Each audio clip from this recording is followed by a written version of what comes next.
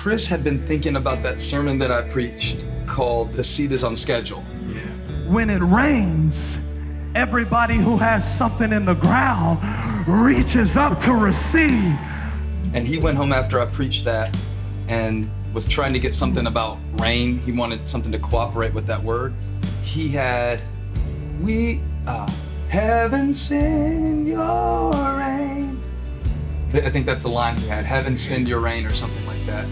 And I bet it took us 4 hours to come to we receive your rain, because it started as we can feel the rain, and then we can feel the rain, fear is washed away. It got real complicated. And then at one point I was like, I think it's we receive your rain, over and over. We receive your rain.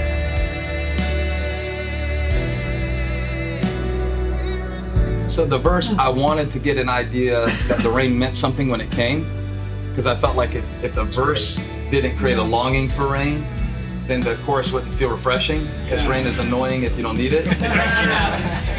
So it put it in my mind like that it needed to set up the idea of dry, parched ground.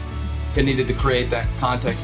I think it all came pretty fast, but it was like this idea of all of the images grouping the thunder of being the word, and the dry season is over.